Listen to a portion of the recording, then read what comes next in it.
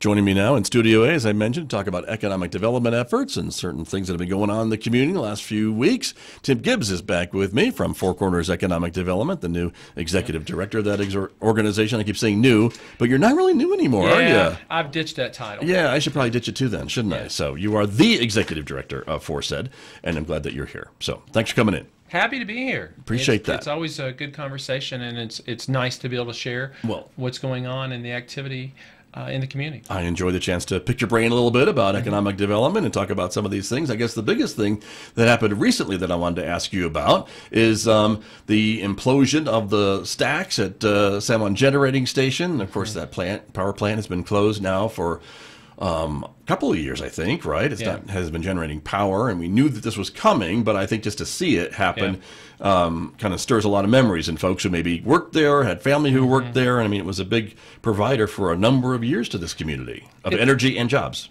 It's a tough gig. It truly is. And if you went out there and saw the implosion of the stacks, you'd notice there's a lot of folks sitting in their trucks, sitting by themselves, not really gathering into groups, but they wanted to go out and see it themselves.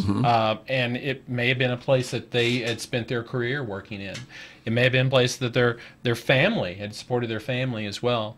And those jobs too. You know, Mark Twain always has a saying, there's facts, lies, and statistics. Right. And statistics are like that. At its peak, there was 1,500 direct jobs out there. Yeah. That was probably close to $100,000 a year. Those salaries, high-paying jobs. That's $117 million a year in employee salaries. That's gone. Right. You know, it's about $21 million a year for the state. It was about $4 million, a little under $4 million a year for the county. And this institution where we're sitting right now, San Juan College. Yeah, it was a couple $1 million a year. Right. So the school district there again. Huge impacts. And some of that's getting replaced, to be clear, right? Some of the property tax with some of the other things, right? A little bit, as I recall from those conversations. Isn't that part of the plan? Well, I mean, yes. There's some solar going out there. By the way, I'm not playing politics. No, I'm just talking about we talked about the stacks coming down and what they symbolized. And they symbolize a lot of things. I mean, certainly there was a reason why you know, these things happen, but the impacts are really, really tough. And for the people that are living through those families that are living through that as well and transitioning, that's a hard gig. Well, and yeah, you're right. And again, I was reading a lot of the comments on Facebook and social media during that time. A lot of folks were talking about how, you know, that their father, grandfather, mother, grandmother, aunt, uncle, whomever worked at the plant, and you know, it supported their family and sent kids to college and things like that, and so a lot of memories associated with that facility. It is, and so I don't. I'm not trying to be depressing when I talk about this thing. We're in transition, and we're doing a lot of things trying to assist with that and try to build a bigger piece of pie for everyone to take advantage of. But that was a big blow. Yeah, true. And I know a lot of folks are looking across the highway at the other coal-fired power plant owned by Arizona Public Service, and what's the future of that plant? They have said maybe, what, 2032, 2031? 2031 is the date. It actually has 5 owners. An APS. The majority is APS, right? Yeah. APS, and we know that the majority of the owners are exiting. Now, Intech, Navajo Transitional Energy Company, is looking to acquire a larger stake in that, and if not a minority, at least the largest minority stake in that as well. And they're doing some very, very interesting things out there as well. They're doing a project called Carbon Safe, where they're working with New Mexico Tech about doing a demonstration carbon sequestration project. Okay. Where they're using Class 6 wells to put carbon dioxide in the ground and study the application of that and what that would mean towards business and industry that emits carbon. Right. Make it cleaner, I guess, right? And not as threatening to the environment. 95% reduction in carbon dioxide. Okay. So there's a multi-million-dollar study going on out there with some of our educational partners right now that could have impacts on that facility. Nice. But I don't know if the die's been cast yet. So it's 2031 is the Okay. proposed closing date for that facility. Got you. But you're right. There's a lot of conversations going on about the future Yeah. of that facility. Yeah. That's for Rightfully sure. so. And so, from an economic development standpoint, I guess let's talk about the future across the street at the sound generating station. As I mentioned, right, there is a big solar There is. installation going. It's I think it's done, right? It's been installed or is almost done being installed in that neighborhood, right? Yeah, there is, there are opportunities there because even with these large power plants, you have large distribution networks. You have a grid, a nationwide grid that goes west as well. So if you put renewables in there, if you're doing solar and those type things, you can connect to the grid, and it's very, very difficult and hard to build these grids and so you've got infrastructure there you can take advantage of. True. So there's the competitive advantages for those type industries to locate here. And we have 300 days a year of sun. Right. That helps. That could help as well. Okay. Some natural gas.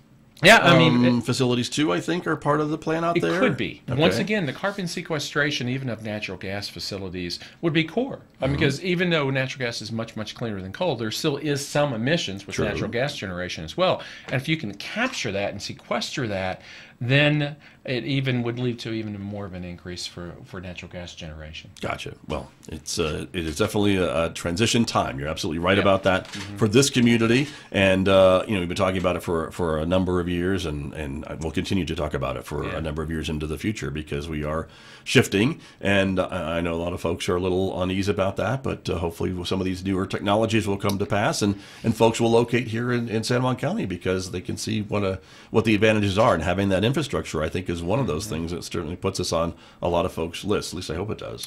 And one of the things that I wanted to talk to you about today was a grant that FORSET received from the Department of Energy, which is forward-looking, because this grant looks at the attributes of our existing energy economy and says, how can we reuse those assets in different ways? Okay. So how can we use CO2? How can we use helium? How can we use hydrogen? How can we use natural gas in ways that would be building blocks that would give us competitive advantages in manufacturing?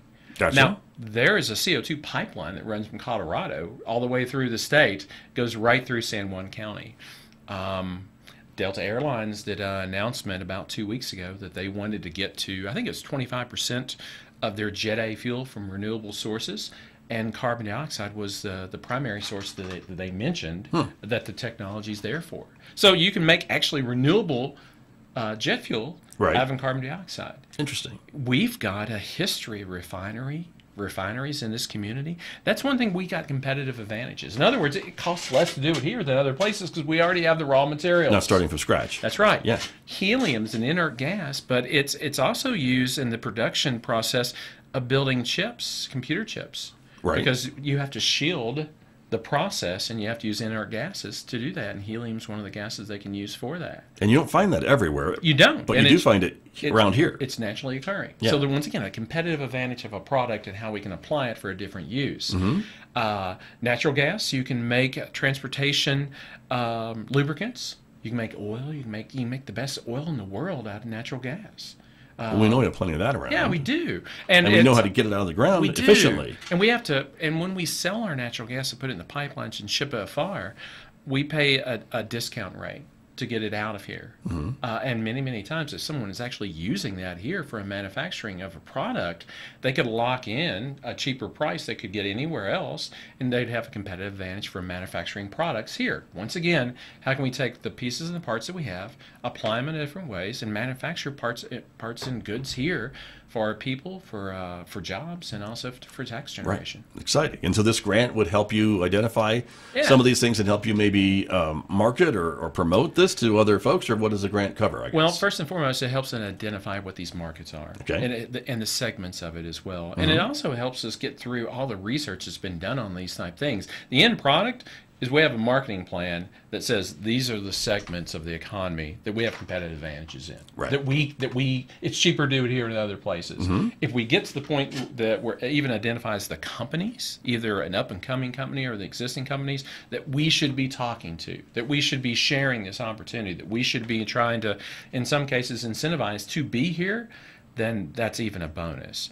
But it's just a new way of looking at our assets and applying them in a way that, one, fundamentally we have competitive advantages, where it's cheaper to do it here than other places, and two, would give us an opportunity to start building more things here and manufacturing here for the folks that we have that have the skill sets to do that and been displaced from some of the stuff we were talking about earlier. Right. Right, very true. And this is a federal grant you mentioned, right? It is. Part of energy. Okay. The state is also communicating, I guess. There's a committee hearing not too long ago, Economic Development and Natural Resources. First thing, we got a state grant as well.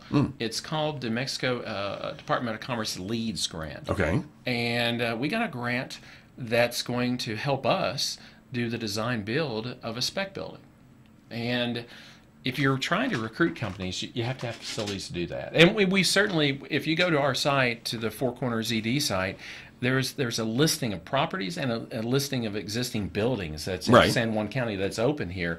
But if you type in 50,000 square foot, speculation building with high ceilings and a few other attributes that's really driving the type of buildings people are looking for, they don't exist. It's just not there. Okay. We don't have that. So if we are going to try to attract and to grow and bring things in, we got to have facilities to do it. Now, we're not talking about trying to compete with private sector. We're talking about building a building. One building. One building. Okay. Potentially, and it would be located at the city of Farmington is developing a new 200-acre industrial park. Okay. So it could be the first building on that.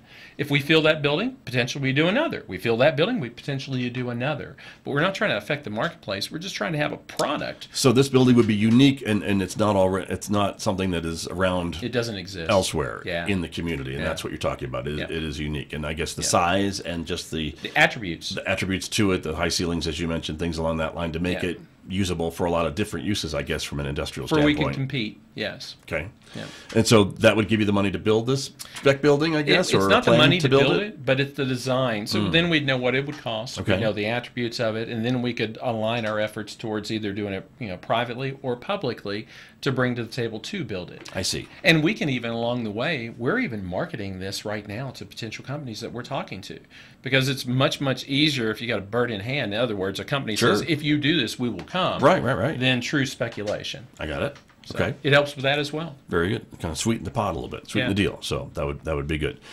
This other topic of the committee hearing that was here, economic development and natural resources. Pardon me. Yeah, it was interesting. They were here. We had, and this is my first committee hearing that I've attended. I'm not going to use that N word, but.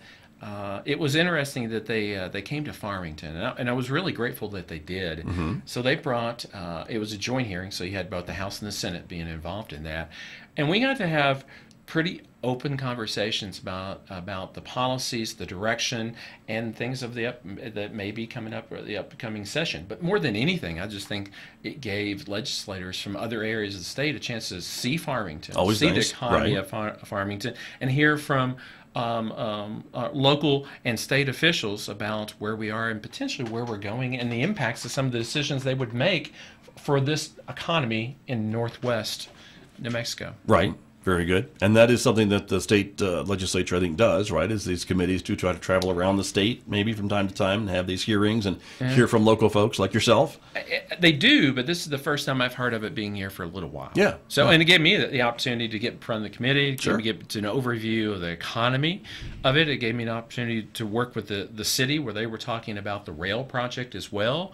There was conversations about carbon sequestration. There was a broad plethora of conversations that were very, very open, and there was certainly a difference of opinion on several of them.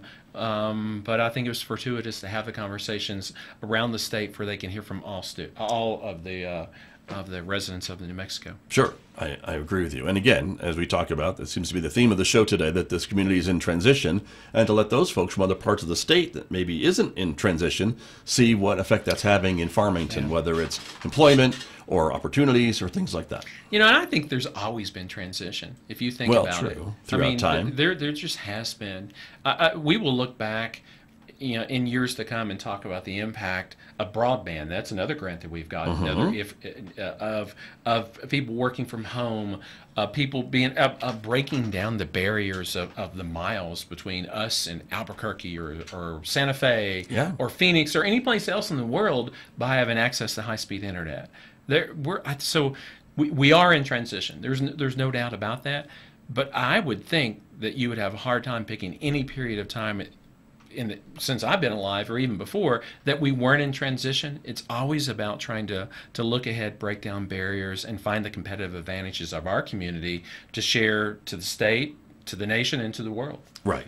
I think you're right, But this is a pretty big transition. I guess it is. That's the only maybe difference that I see is that it's pretty big. And I think a lot of the old timers that are still around, if any, when you think about when this area was a farming community and farming area, and then transition to energy and oil and gas, that was a big change too in the 1950s. There's stories about how the population exploded during that time. Well, Fruitland, Farmington. Right. I mean, we had a railroad. Yeah, Bloomfield. We had a narrow gauge railroad that was sending food north to the miners, support the miners, and for a different economy that was going on in Colorado then as well. Right. No, you're right. So there has been lots of transitions. Yeah, the community has thrived and survived, I would say. Yeah. During those times, so that's great to remember from time to time, I would say.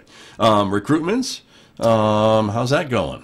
Once again, we have to have product. So we're working on that. We're working on having product to identifying all the pieces and parts that we've got privately held of our different municipalities as well. Everything that we have, because we want anyone sitting anywhere in the world to be able to get onto a database, which is on our site, and be able to search. And you can search by type, size, location, attributes, all of those type things. So you gotta get the inventory right. What do you have? What are the deficiencies in the market, and what can you do about that? But there's also something about sharing who you are and what opportunities that you represent as well. And we're doing those type things on having a marketing plan, and whether it's being funded internally or using grants for something is a little bit different. And we've got some active recruitments going on. I think we'll probably have an announcement for one very, very soon. It's not huge, but it's a great start of showing the world what we have to offer and the opportunity this community has to share. And we've got other things we're working on as well. And so you first off, you take care of who you got. We're going out every week, sitting down with existing businesses, saying, how can we help you? What keeps you up at night, and what's an opportunity that's before you, and how can we help you? Those things. But we're also sharing to the world. We're also sharing within economic development and to the state, and through site consultants, and through companies, and through our APS, which is Arizona Power. They see projects. We had a conversation just about a week ago, maybe a week and a half ago, with them about, listen, you guys need to help us. If you see opportunities with projects, you should be sending them our way. You should be saying, we've got partners in economic development in San Juan County, New Mexico, that may very well have something for you to take a look at. So, sharing the opportunities, being ready for the opportunities, and broadcasting to the world who we are and what we have to offer is a big part of recruitment.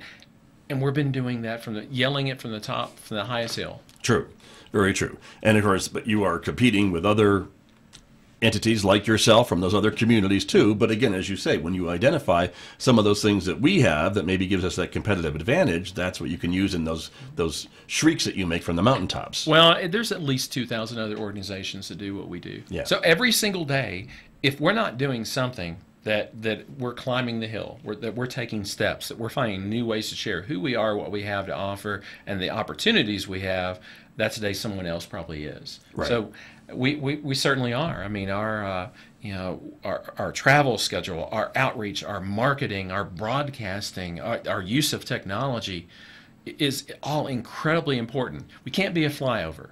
Usually when we get in front of someone, like a site consultant that drives projects, they don't have any negative connotation about us. They just never thought of us. They never heard of us. Right. So we have to have a louder voice. We have just on Sunday, I'm going to Chicago. And this is something that got started before I got here. So I'm picking this up. This isn't a Timism. This is something that was going on. Scott Bird and our office and the New Mexico Department of Economic Development, they came up with this and instituted it. Now I'm getting to go and getting to work it. But there's a conference in Chicago that I think it's 2.7 million square feet, and it's called the International Manufacturing Technology Show. Okay. IMTS. And they do it every year, and it is an international conference on economic development. I think there will be something like 70 countries represented there at the show. It's a week-long gig. And the New Mexico Department of Commerce or Economic Development, is taking northwest northwest New Mexico and having a booth there. Nice. So it's us and Gallup primarily that's going to be there with the state, highlighting who we are, what we have to offer, sites we have to offer, clusters we have. We got meetings with businesses. We're going to try to touch. They may not be full-fledged meetings with 200 different either exhibitors or companies while we're there. Okay. So we're going to be on the move. But the state is actually highlighting one specific area, and this time it is northwest New Mexico. Nice. Very good. Well, that seems to make a lot of sense. I know, excuse me, it's been a long, I think, time goal to try to attract some type of manufacturer or multiple manufacturers to this area to try to build things here and export them out. Isn't that part of the one of the plans and goals of CED too? It certainly is. Sure. I mean, and it's first and foremost, we want to take care of what we have, but we want to make a bigger piece of pie as well. And that's how you do it: is either help companies expand or recruit new companies as well. Right. And this show is probably full of companies that make stuff. Yeah, and that are looking in North America as well. You know, either from North America, and there's so many different storylines that goes on there. There'll be Canadian companies that realize that they need a stronger presence in the United States. That for their lifetime there was always open borders, but during COVID they were shut down. And if 70% of your business in the United States and the borders closed, that's not a good operation for continuation. So there are so many different opportunities that we're going to take advantage of. And the international component is really even strong many times during election years. And the reason I say that is a lot of times companies, even domestic companies, they're going to wait until they see which way things go after election. So the last 6 months or 9 months before an election, maybe things slow down a little bit until they see what choice is going to be made by the populace and what direction and policy of things would go. Right. International is not as affected as sometimes domestic during election years. So having a large international presence at a show like this, that's a good thing because they're not reading the papers every single day about this and that. Just they're sold on the opportunity what the United States has to offer. Got you. And I guess, isn't it true though too, depending on which way the election goes, maybe these companies want to have their ducks kind of in a row, that if it goes the way they would like things to go, they can take action, you know, and already know that we have San Juan County, we have this. I don't know. We have to be keenly aware of politics, but we never play them. Sure. You know, we have to dance whoever brings us the ball. We certainly have to be able to take advantage of any opportunity, but we have to understand which way the wind's blowing as well. Sure. But if I'm a manufacturer in a competitive market, I want to maybe look at these markets and say, okay, let's see what happens. But let's look at San Juan County, and as soon as we're ready, let's pounce on that opportunity. Many times it's the relationship building as well. Sometimes it may take 18 months for them to get through their process from when they identified the need to expand before they're going to pull the trigger on that. So I guess that's true. If someone meets you next Monday, they're probably not going to open up a factory Tuesday. No, it's just not so quick. It's a matter of being invited to compete. And being within the framework that they know of you and you know of them. Exactly. Well, good luck. Enjoy. I hope so. That's a great opportunity to tout and have the state behind you a little bit too, right? Yeah, and when you get out of there, you know, we usually roll out of there about 6 o'clock at night. You're tired. Because you've been you've been on all day long. Yeah, right. You've been selling, and talking and meeting and making those relationships. You're right. So, but that's good. I'm glad that you're representing San Juan County at this opportunity and working with Gallup as well. You said they're going to be there too. Yeah, and which is good because I think collectively 1 and 1 equals 3. We can talk about the attributes of the region of the state. We can talk about the attributes of our community. We can divide and conquer. We can back each other up and sharpens each other's arguments. And so there'll be things we do together. Then we also will divide and conquer as well. Right. There. I guess that regionalism is another part of what you're talking about, and working with both McKinley County and maybe La Plata County in Colorado. Yeah, certainly. And that's a great example. If you think about our connection to Durango and La Plata, we need each other.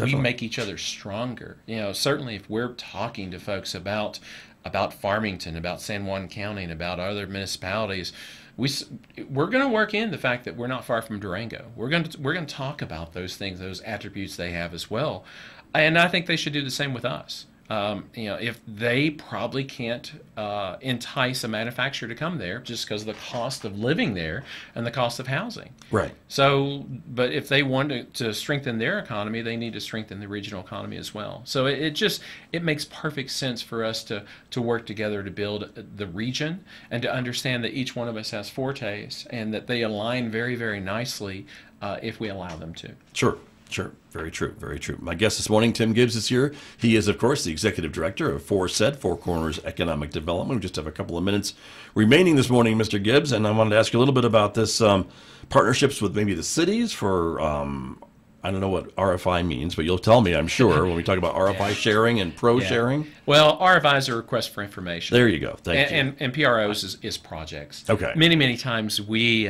will get the leads from the state on opportunity for economic development. We have an inquiry from so-and-so. Yeah, we do. Okay. We do. And for me, I want to be completely transparent with our municipal partners of the kind of stuff we're seeing. Mm-hmm. Now, it's not that I'm sending those type things to the cities in hope that they're going to apply. I hope they do it with us. I hope we can do it collectively, whether it's best from them or us or a partnership.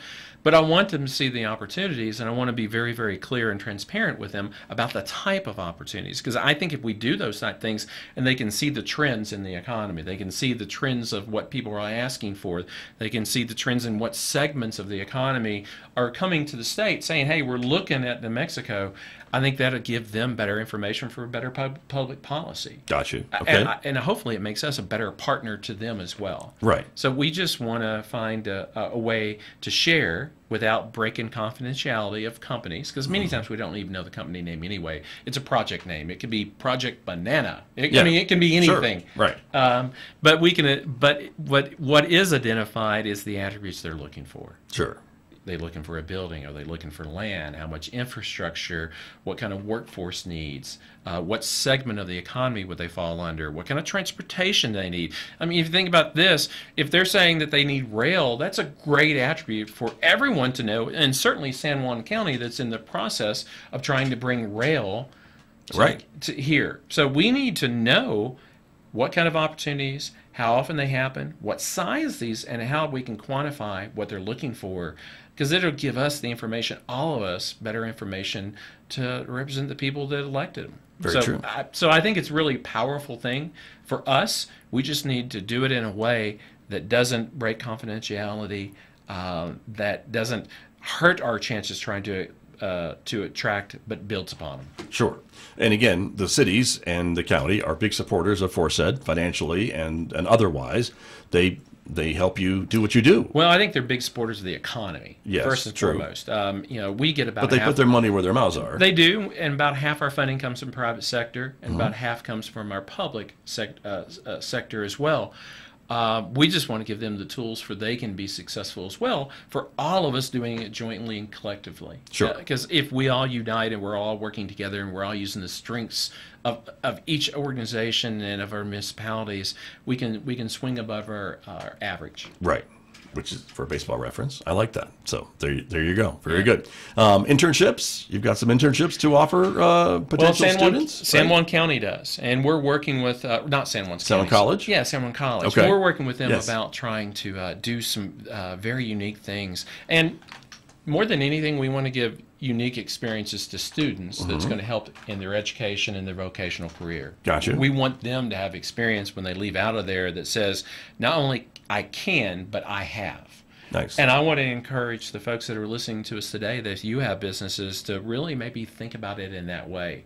Not only what could you get out of having an intern from the college, but what could you give back to that intern that's going to make them better for when they turn pro. Right. And if we think about it in that way, they're getting ready to turn pro. How can you invest in them? How can you be their AAA? Keep another baseball. I like it. Right. So I really nice. like for the folks to think about that. And if you can't, you can easily chase it down through the college, or you can come through us, and we'll help you as well. Very true. And I know that the college has some grant monies that they allows them to pay these students to go to work, or maybe, you know, fill the tank with gas to get back and forth or whatever. So it's not on the employer.